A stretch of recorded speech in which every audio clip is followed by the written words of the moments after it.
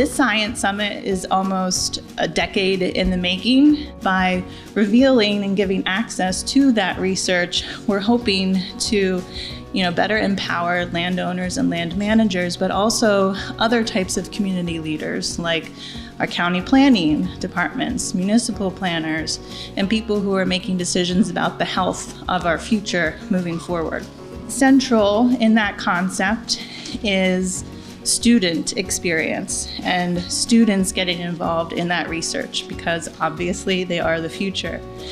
And there's no better way to create future stewards of landscape resources than to involve them in research about the place where they are in.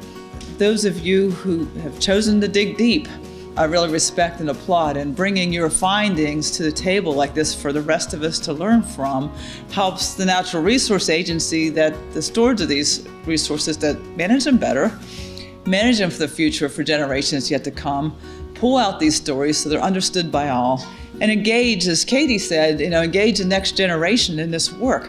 So this broad partnership here at South Mountain is critical. You're the citizens and the scientists and the institutions that will carry this work forward.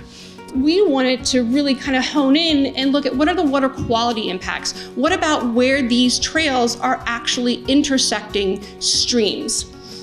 Where are the quarries? Why are they there?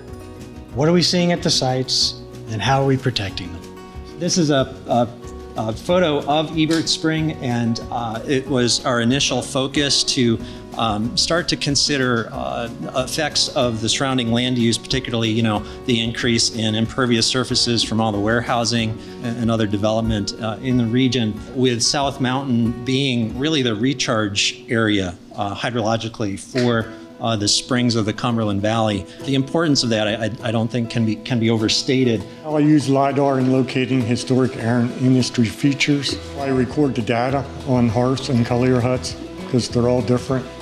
So I field verified 843 and 90 collier huts. And those last two numbers, they change every month as I hike. I help to work closely with those biologists and to manage species like the timber rattlesnake on state forest land. The Fish and Boat Commission was trying to figure out what to do with this species. So the first thing to do was do a statewide assessment, get people out there mapping these sites, putting them in the GIS formats, and looking where we might need to do some management.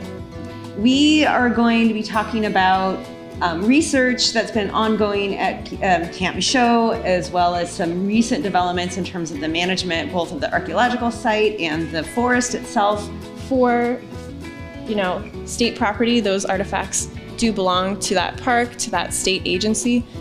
So if you find things, usually it's best to leave it in place and let someone know, or map it and get that information. If you were to pick up artifacts from a state property, they ultimately should go back to that state agency. So it was a place that we knew we had to secure and protect the headwaters of the Leechworth Spring Run, a former watercress farm, when we had the opportunity. And we took down the no trespassing signs when we finally were able to buy the watercress farm in 2018. We also put up signage, right, so that folks just taking a walk, enjoying time out with family or away from family can understand what's happening in this place. We have cleanups. We control invasive plants. Conservation needs conservationists.